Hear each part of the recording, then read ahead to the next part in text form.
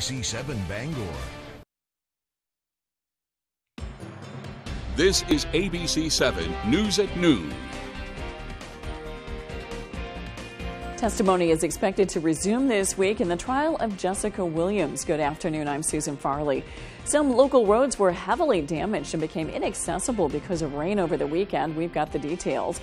And despite the rain, students at the University of Maine held a march to raise awareness of domestic violence. Thank you for joining us. More on these and other stories in just a moment. First, let's check in with meteorologist Devin Biggs. Devin?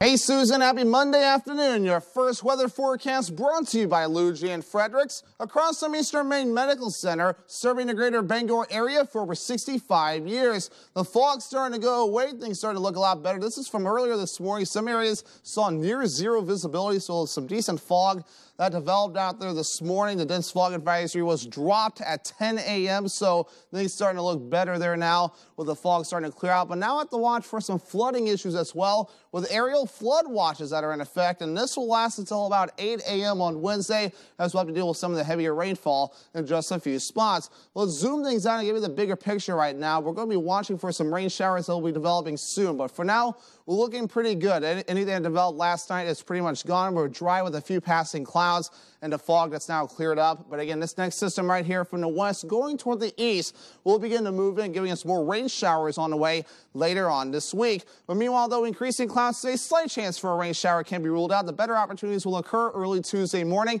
and some heavy downpours again are possible. But again, the winds aren't going to be a huge deal today, but by tomorrow they really begin to increase with some gusts again. I'll get up to around 25 miles per hour in a few areas. Forecast for today, lower 60s, increasing clouds, isolated chance for a rain shower. Southeast wind getting up to about 5 to 10 miles per hour. Now that hourly forecast for the rest of the afternoon period, mostly cloudy, slight chance for a rain shower, temperatures in the lower 60s. Your full 5-day forecast is coming up. Susan?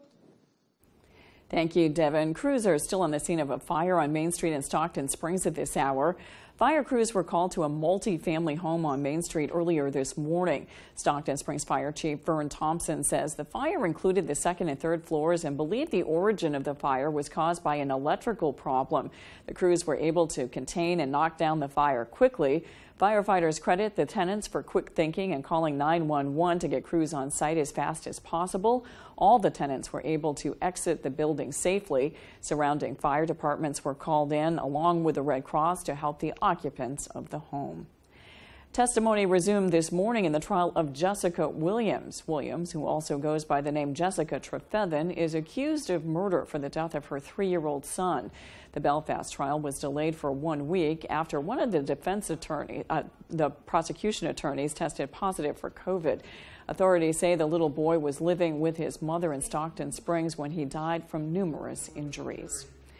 The Augusta Police Department continues to investigate an alleged armed bank robbery. It took place Saturday morning at Camden National Bank on Armory Street.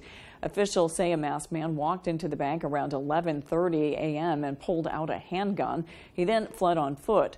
Sergeant Anthony Druin says the suspect is still at large, but says there is no threat to the public. A major washout over the weekend in Glenburn has left a portion of a main road inaccessible. According to the Glenburn Fire Department, addresses up to 1171 Pushaw Road, which is just north of the Orono Road, can be accessed from Bangor. Anything higher than that is only accessible by a detour from the Hudson Road. Heavy rain fell Friday night into Saturday morning, causing the washout.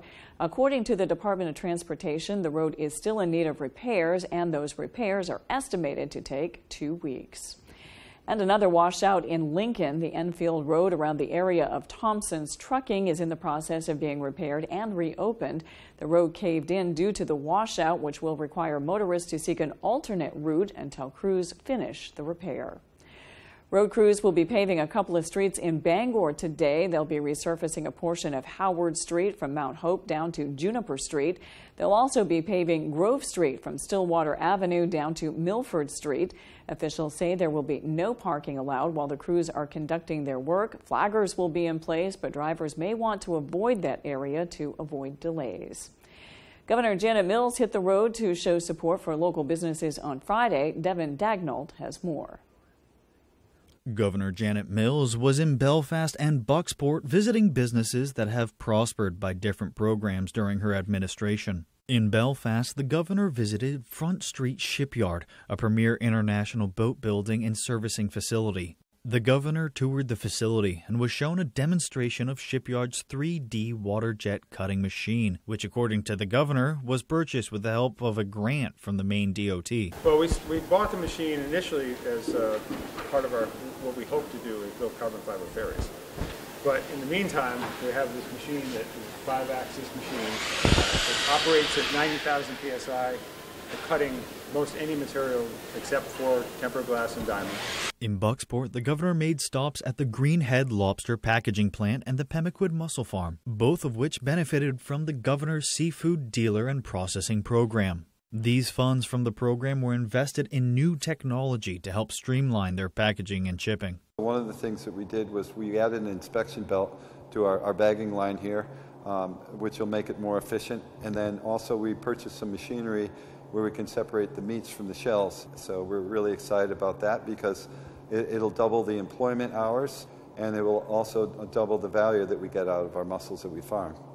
According to John Steves, the plant manager of Greenhead Lobster Packaging, the plant plans on using the funds to make upgrades and become one of the leaders of lobster packaging. We're building a state-of-the-art system here, so we're the template for the new lobster industry. In Belfast and Bucksport, I'm Devin Dagnall, reporting for ABC7 and Fox 22. UMaine hosted its 9th annual March Against Domestic Violence Friday. We spoke to organizers and students who decided to march for a critical cause. Rain or shine, AJ Douglas has the details.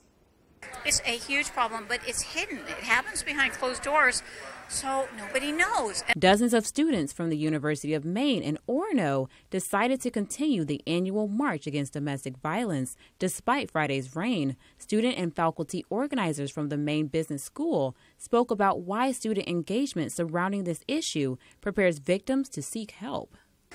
In all of our communities, it's important, but especially in our campus community, most people will experience some form of domestic violence. If people learn about this and then they can kind of spot the signs like, oh, my friend, there's something wrong. Dr. Nori Jones is a professor for the School of Business at the University of Maine. She mentioned the several partnerships that help to bring the community event to campus. We work collaboratively with the Army ROTC on campus, the athletic department, we are the MBS Corps, we work with Student Life, with Title IX, with Partners for Peace, and many more groups, just to increase awareness. Organizers say events like this give students the opportunity to form bonds and show solidarity to stamp out domestic violence on college campuses nationwide. For me, it's been a great way to connect with other people and to help with our mission, which is growing and strengthening our local community and our UMaine campus communities. Anyone experiencing abuse or violence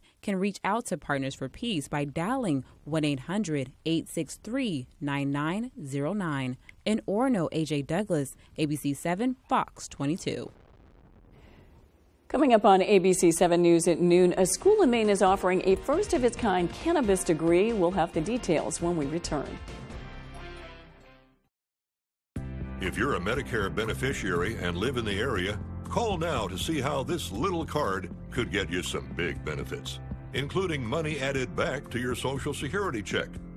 With one toll-free call, you can find out how easy it is to get all of your original Medicare coverage, plus extra benefits.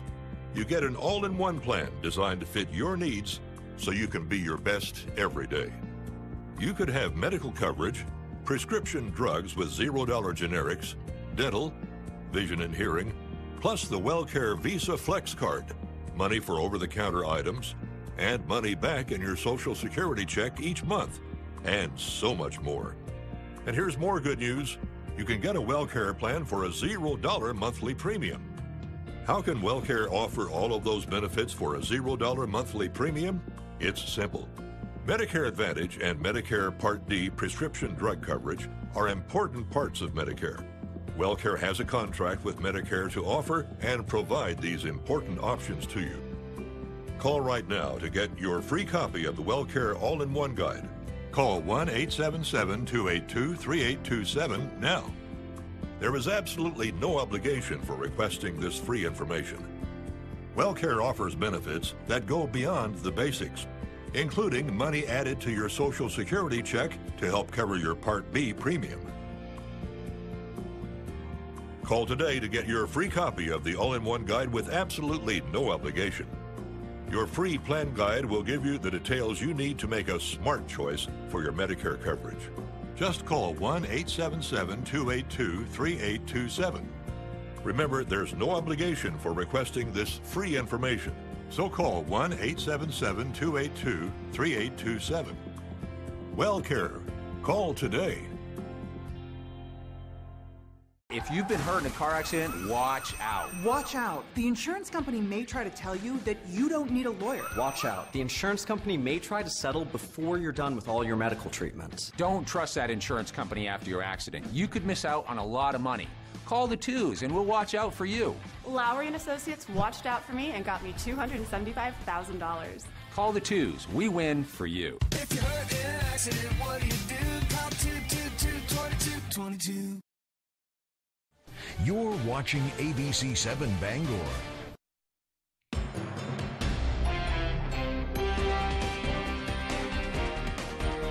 Beale University is offering a degree in an unlikely industry. Matthew Durantzik has more. Starting next spring, Beale University in Bangor will be offering an associate's and bachelor's degree in cannabis studies. Program coordinator Sarah Taylor said it's important that people better understand the industry.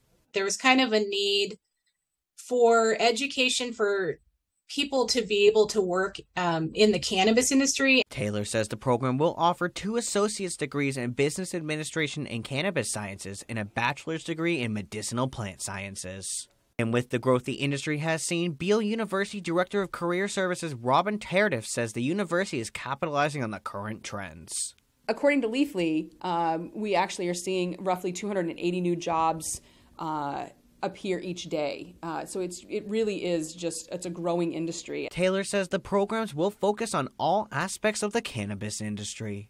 The business administration program is going to have technical information regarding cultivation operations and dispensary operations, as well as tax and legal regulations around cannabis. This program will be taught in an asynchronous format where students can work at their own pace as long as they hit the course's necessary deadlines. Even though similar courses are taught around the United States, Beale University Senior Admissions Representative Amber Gray says nothing compares to Beale's program.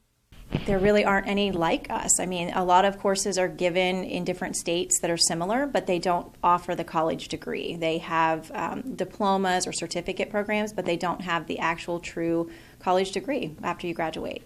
Despite there being many stereotypes and stigmas surrounding the cannabis industry, Tardif believes that investing in education will change negative perceptions. You know, a lot of these classes are very science heavily based. You're taking micros and you're taking a lot of science-based courses that aren't easy. We're moving away from the average person who just enjoys to smoke cannabis to turning that into a profession. General Manager of Brothers Cannabis on Broadway, Matthew Jellison, says he supports cannabis education.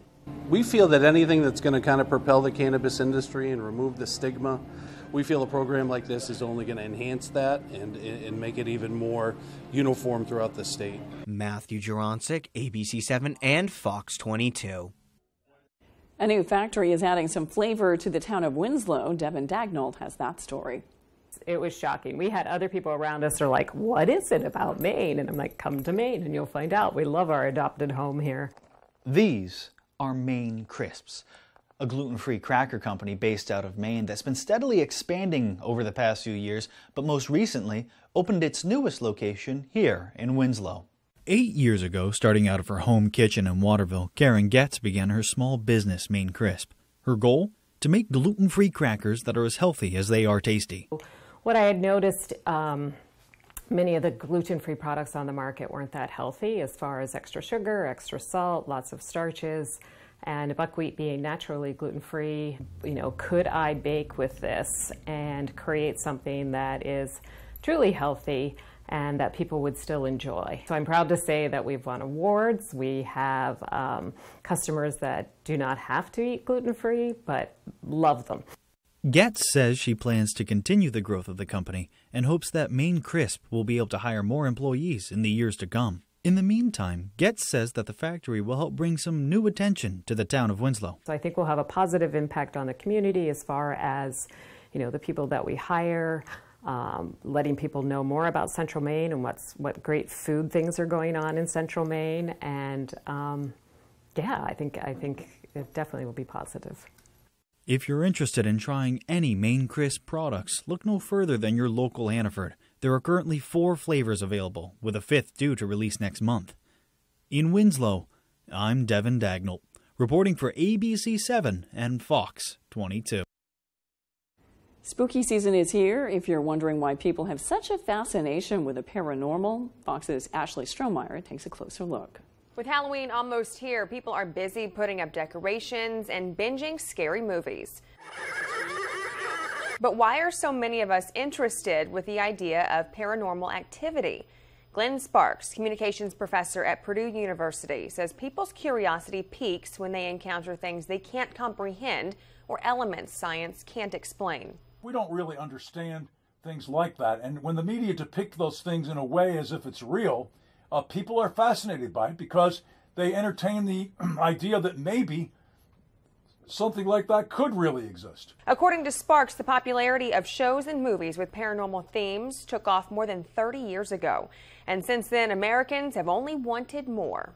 Back in the 80s, there was a writer's strike, and Hollywood discovered that they could put a microphone in front of somebody and get them to narrate a paranormal story, and people watched it. Hollywood has relied more consistently with paranormal themes. An appetite has been cultivated for this kind of entertainment. A survey last year from YouGov found roughly 41% of Americans said they believe in ghosts. But for the non-believers, Sparks says this is what could help change their minds. If you have a UFO depiction, let's say, and there's a scientist who says, well, you know what, UFOs could actually happen, they could occur, and maybe we have been visited by aliens, people are much more likely than after they see a program like that to endorse belief in spaceships. Same thing with haunted houses and ghosts. The National Retail Federation says nearly 70% of people will celebrate Halloween this year. Ashley Strohmeyer, Fox News. After the break, we'll take a look at a leading cause of death that's all around us, but it's frequently overlooked. We'll take a look at what it is when we come back.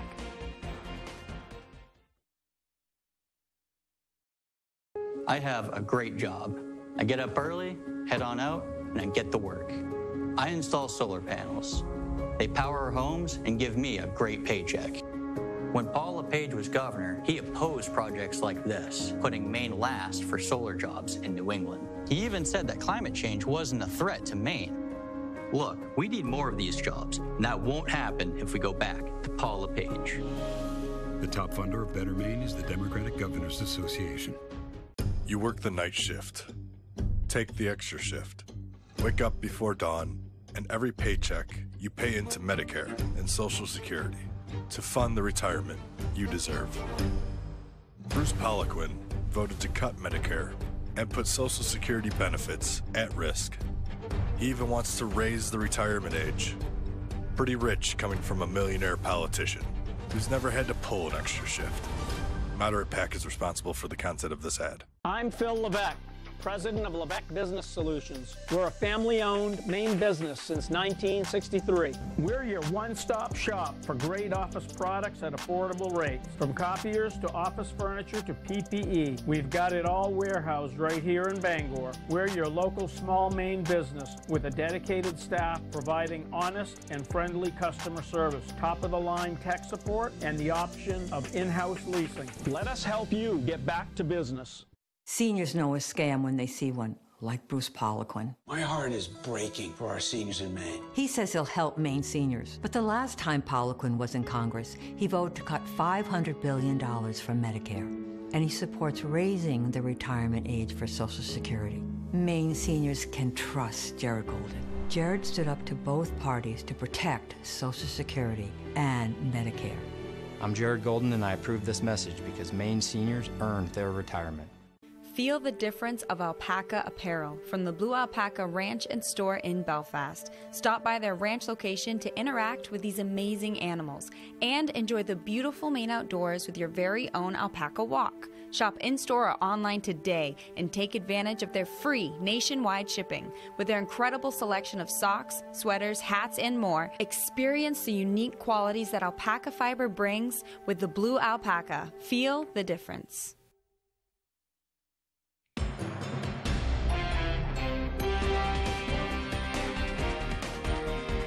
Pollution is a leading cause of death that often gets overlooked. A new study shows that 9 million deaths can be attributed to worsening air quality and heavy metal contamination.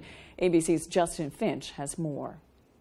A study led by an international team of scientists finds pollution contributed to upwards of 9 million deaths in 2019, equivalent to 1 out of every 6 deaths worldwide. The number of water pollution-related deaths improved from 2015 to 2019, but the number of air pollution-related deaths increased as well. Heavy metal and lead pollution rates also rose. The study found men were more likely to die from air pollution than women or children, while women and children more likely to be affected by water pollution. Researchers noted there's a greater impact of pollution on human health than malaria, tuberculosis, HIV, drugs, or alcohol. And pollution is still the #1 environmental risk for disease and mortality. To lower these numbers, researchers are calling for improvements to climate change, among other measures. With this Medical Minute, I'm Justin Finch, ABC News. Now let's take a look at some of the positive stories making headlines today. The National Air and Space Museum in Washington, D.C. has reopened to the public. The museum was closed for 8 months as part of a $1 billion renovation project. There are 8 new galleries to expand storytelling and offer more immersive experiences that include interactive and digital media. A woman from Staten Island is praising some New York City sanitation workers. She wrapped her favorite ring in a napkin and accidentally tossed it out in the trash. She found the truck that had picked up her garbage, and they made their way to a transfer station, where sanitation worker Pete Morrow was among those who helped search through the bags of trash to reunite Jackie with her ring. And mariachi bands, long a staple of Mexican culture, are now being used to reawaken memories of Alzheimer's patients. The therapy is being promoted by the Mexican Alzheimer's Center, which hopes the music will stir up recollections of times past among patients, encouraging them to sing or even dance to familiar old tunes. I'm Emma Smith, and these are some of the upbeat, positive stories making headlines today. We return. Devin Biggs has your 5-day forecast. Joe Biden is crushing Maine. And who does Jared Golden support? Golden's backing Biden. Jared Golden said Joe Biden has leadership that the country needs right now. Higher taxes, record inflation, and still Golden's backing Biden. In D.C., Joe Biden relies on Jared Golden's votes. President Joe Biden, I'm asking you to vote for Jared Golden. Jared Golden says he's independent, but anytime it matters, Golden's backing Biden. I'm Bruce Poliquin, and I approve this message. I'm Jim with Lowry & Associates. Winning car accident cases is what we do. Check out a few of our big wins. I broke my wrist, and they got me $185,000. What did the twos do for you? I injured my hip, and they got me $260,000. What did the twos do for you? I needed multiple surgeries, and Lowry & Associates got me $350,000. Call the twos. We win for you. If you're hurt in an accident, what do? Call 222-2222. Does your plug-in fade too fast? Try Febreze Fade to 5 plug. It has built-in technology to digitally control how much scent is released to smell first day fresh for 50 days. La la la la la. Better skin from your body wash? Try Olay Body Wash with skincare super ingredient collagen. Olay Body Wash hydrates for healthier looking skin in just 14 days. From dry and dull to firm and radiant. With Olay Body, I feel fearless in my skin. Your representative has your back. Who's he kidding? Jared Golden votes with Nancy Pelosi and Joe Biden 83% of the time. The result? A war on the middle class, the worst inflation in 40 years, sky-high energy prices, drugs pouring over the border. And Jared Golden just voted for 87,000 new IRS agents to hassle the middle class. Jared Golden doesn't have your back. He has theirs. The NRCC is responsible for the content of this advertising.